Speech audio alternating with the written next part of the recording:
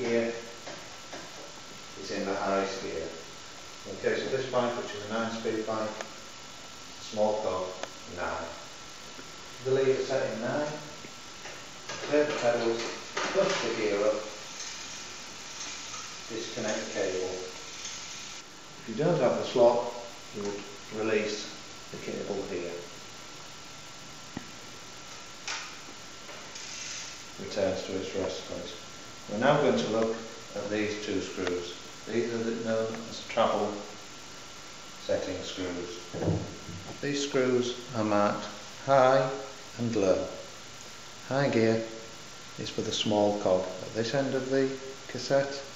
Low gear is the large.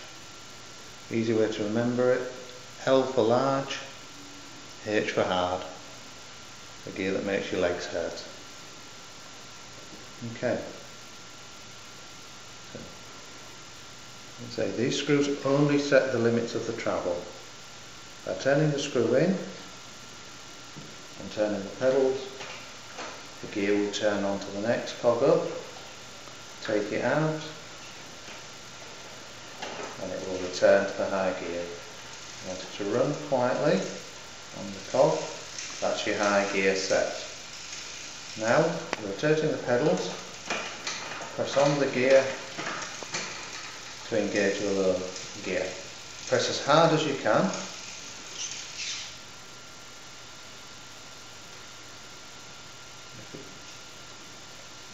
If the screw is too far out,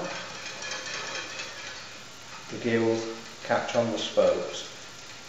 You can hear that pinging noise. So what we're going to do is turn this in.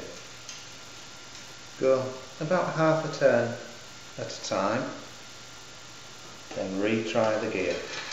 Still catching on the so we'll turn it another half turn. Try again. Pushing as hard as I can. It's going into the gear. It's editing out. So now we're in the low gear, pushing as hard as I can, and we're not over changing. That is now the travel screws set. You won't need to touch those again throughout the procedure of setting up the derailleur gear. So now I'm going to reconnect the cable.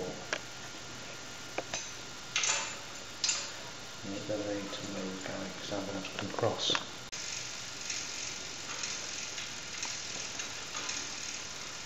Re-engage the cable.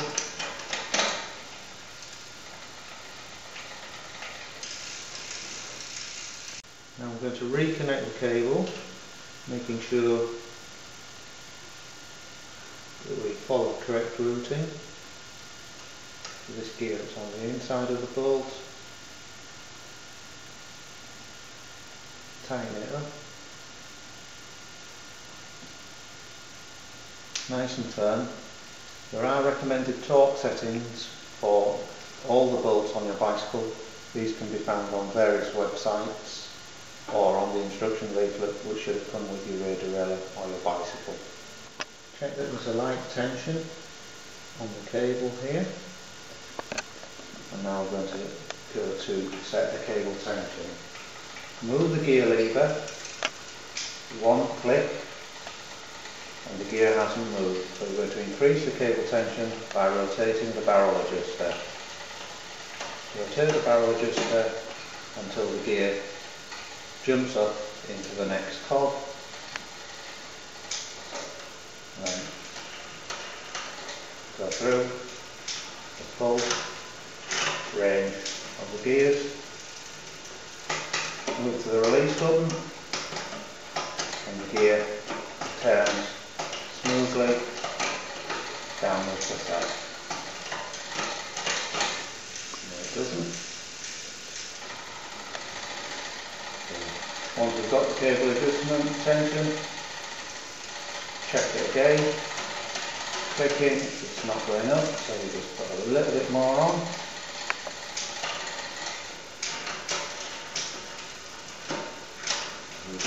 clip.